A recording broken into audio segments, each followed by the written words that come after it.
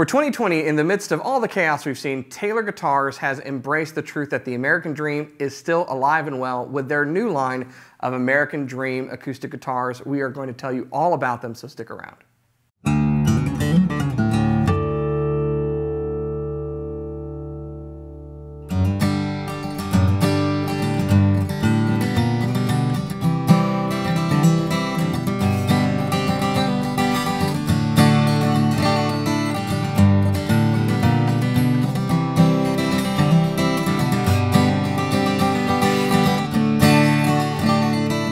Hey, you're watching Alamo Music TV. My name is Chris McKee with Alamo Music Center in San Antonio, Texas.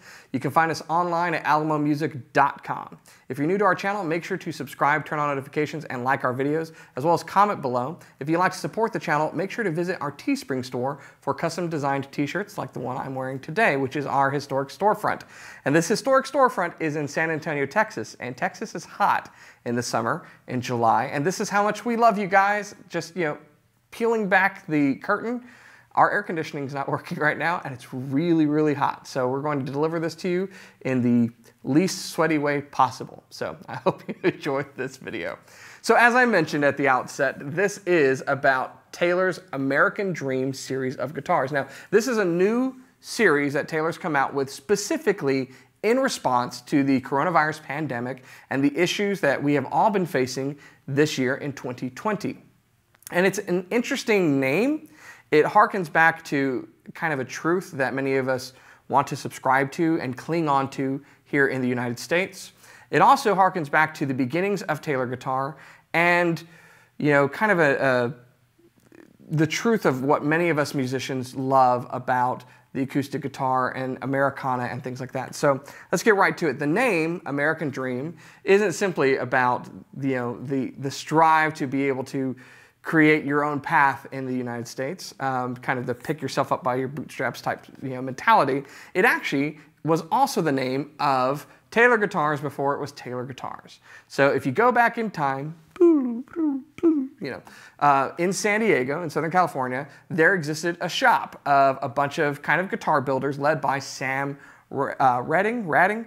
And Sam had kind of this loose setup where builders could come in and they could have their own booths and they worked on their guitars, and it was called the American Dream, and they built guitars and sold them out of there.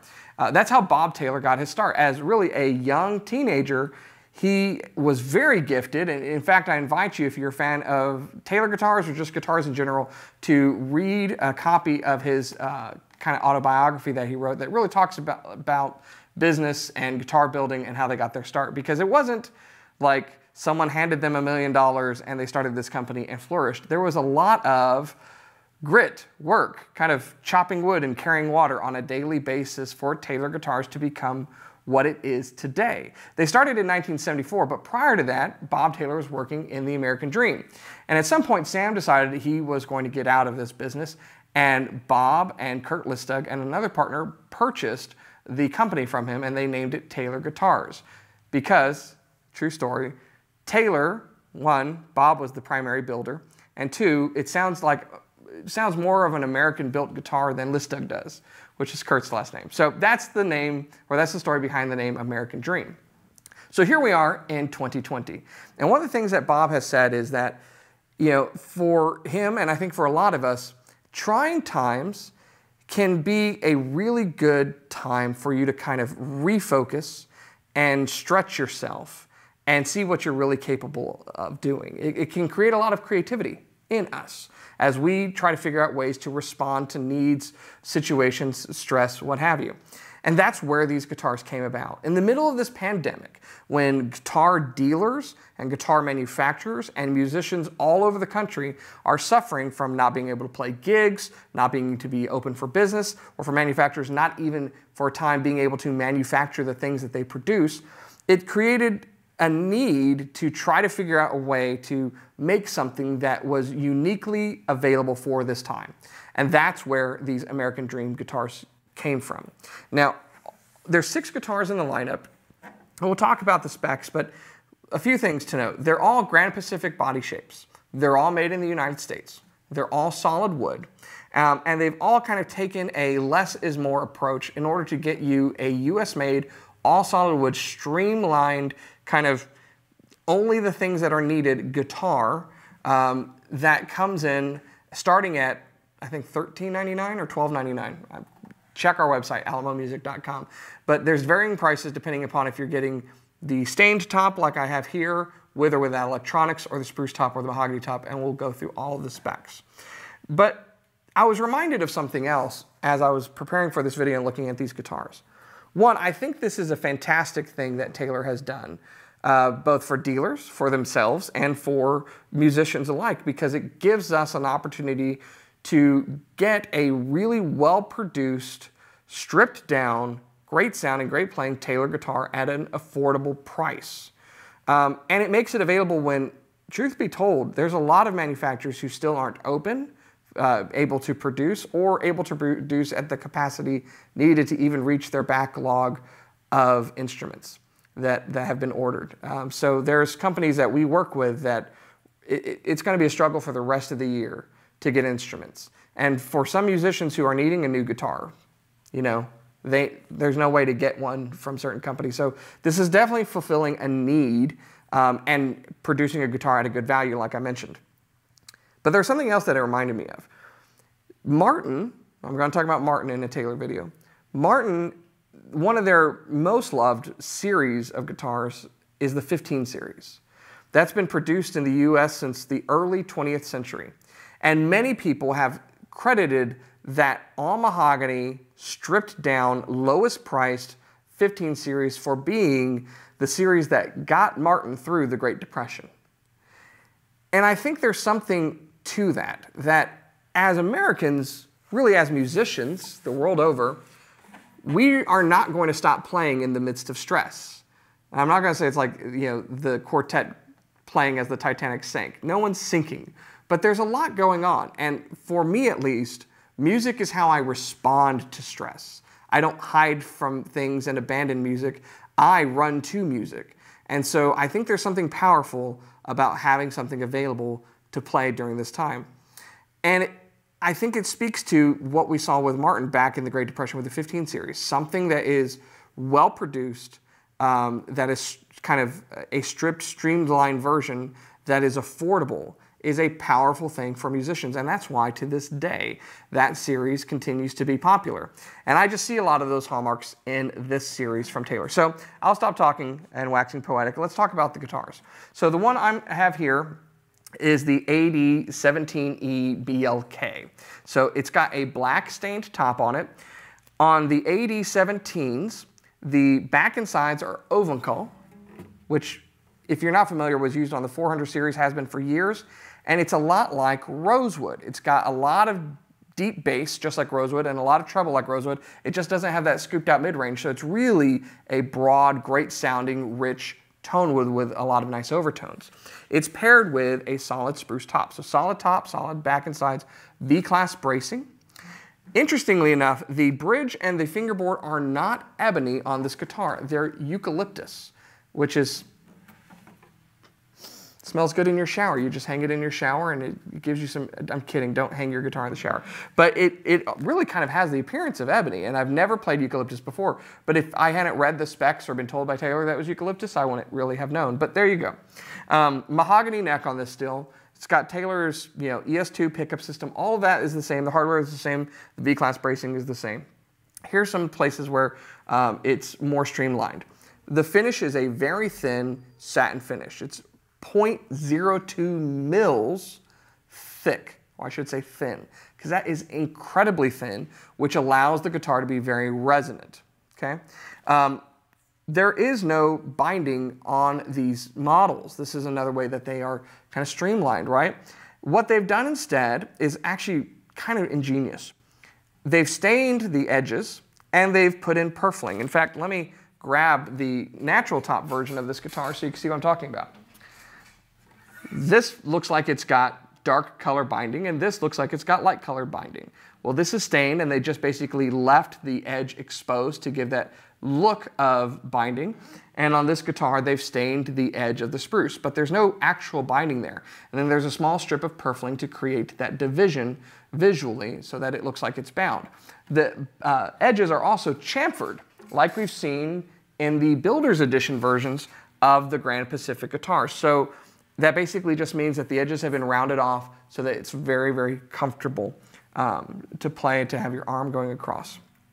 So spruce top versions, and then there's also the mahogany version. I'm going to grab that real quick. All the specs are the same on this one as well, except for the tone wood. So on this, it's a mahogany top over sapele back and sides for the body, and the mahogany neck is stained on this one to match the stain that's being used on the finish for the guitar here. A simple 3-ring rosette on the guitars sets it off with its minimalistic appearance, along with dot inlay, what have you. So overall, what you can expect from these guitars is kind of what we've heard from Taylor's Grand Pacific body. It's a very round note. It's reminiscent of vintage guitars from the past.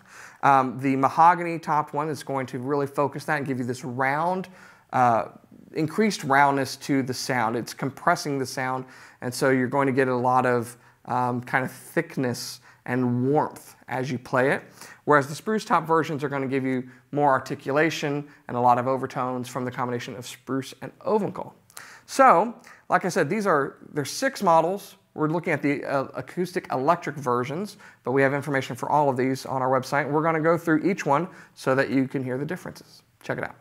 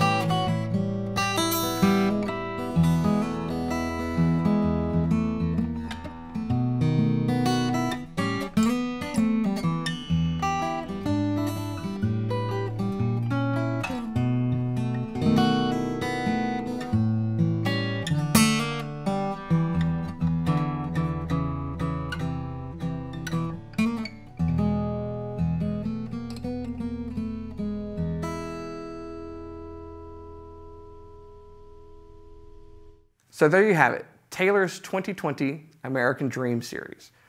As I said at the outset, these are affordable US-made Taylor guitar options in the Grand Pacific round shoulder dreadnought body shape that's designed specifically for this year to answer the need. And that's in the midst of all of the chaos and all the stress and all the struggles, we still have music, and Taylor's going to make it available to us at a lower price point. Each one of these guitars also, by the way, comes with a case. It's Taylor's new Aerocase, which we're a huge fan of. We talked about that in the new 200 Plus series video. If you haven't seen that, I'll put a link to it right there. So make sure you check that out. If you'd like information on this AD27e or any of the other models like the AD17 or the AD17e Black that we looked at, visit our websites, alamomusic.com. We'll have specs there. You can chat live with one of our associates and get help finding the right guitar to suit your needs. Now, these guitars are going to be difficult somewhat to get a hold of at any particular time throughout the year. So make sure that if you don't see it on our website, you message us because they will be available for pre-order and then they will be going up as soon as they come in. But once they sell, there's a little bit of a lag. So we're here to communicate with you and basically help you find whatever you need, because at the end of the day, the best guitar in the world, whether there's a pandemic or not, is the one that you're making music on, and I hope you continue to do so. So keep coming back to this channel. We'll keep making videos for you, and I'll see you next time.